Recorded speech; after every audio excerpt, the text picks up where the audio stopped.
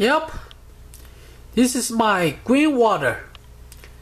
It's been out here for a couple weeks now.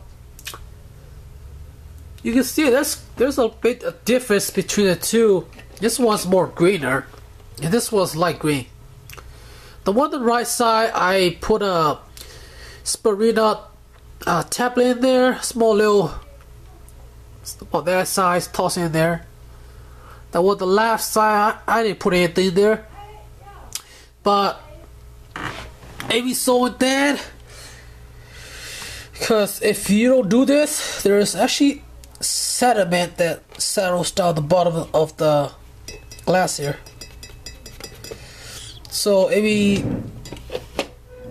day or so, I kind of take it and shake it up, try to get all the stuff on the bottom here floating around. And do this with the other one too, because there's stuff on the bottom here that needs to be free, and that will pretty much get it looking good. And when I want to feed this to my Daphnia, I use the deli cup here, or yogurt cup. Put a small little amount in here, feed it into the tank, and then I top it off back with tank water, and then I add a couple drop of fertilizer in here just to feed the algae. Then I will shake it up again, and then close the lid, and then put it back in here. Very, very simple. So this is what I do. See, pretty much that's it. Green water.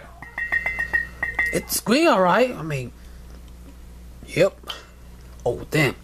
So yeah, it's pouring here. You should pour a good little amount. That's good. That's good. That's good right there. Perfect.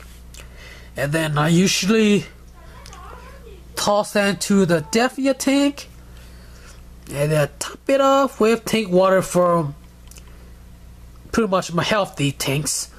Anything that is healthy is fine. You don't want, you know, any kind of bacteria infection tank in here, tank water in here, but get some good healthy tank water. Fill it back up. I think you add a couple drop of fertilizer in there is fine. So when I have this, I toss this into my Daphnia tank. You can see. Hopefully you guys can see that. It's kind of green. That's it. So here's the Daphnia tank, and here's my green water. I usually just pour it right in here slowly. Slowly, there we go. I mean, you can probably use. Let's see if I can show you guys. Okay, sorry about that. I was going to tell you guys that you can use one of this, and you know, get the green water in here and just squirt them down here. But that's a little bit time consuming, and I ain't got the time, so I just pour them all in here. Just pour them in there, spread them out evenly, and they come out and they should be feeding. As you can see, a whole bunch of them. So now what we do here is just refill it up and add a drop of fertilizer in here, and should be good to go.